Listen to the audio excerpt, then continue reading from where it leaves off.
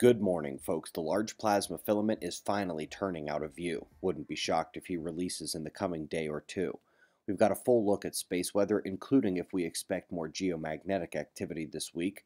We had some deadly earthquake news as well in an unusual location, but we are going to begin, as always, over at spaceweathernews.com, checking out the last day on our star.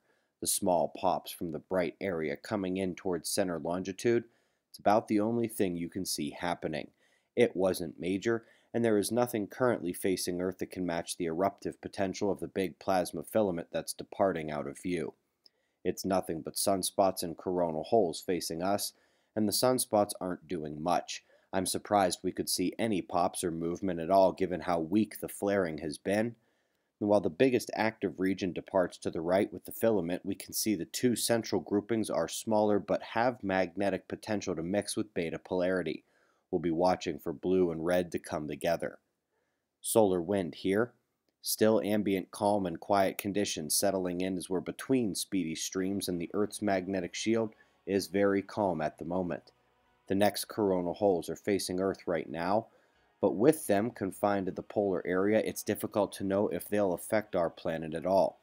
For certain, the earthquake watch goes up, however, when these openings are reaching to lower latitudes and Earth-facing positions, and we've got the quake we were looking for in Peru. You may recall that 2.5 days earlier, we had called out that region to watch for their first magnitude 6 uptick of the season, and hopefully that released a good bit of their pressure.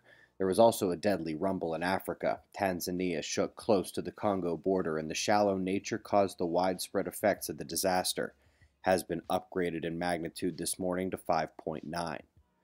Folks, yesterday's Fly on the Wall podcast at suspiciousobservers.org contains one of the more obvious electrical stories from space that we've ever done.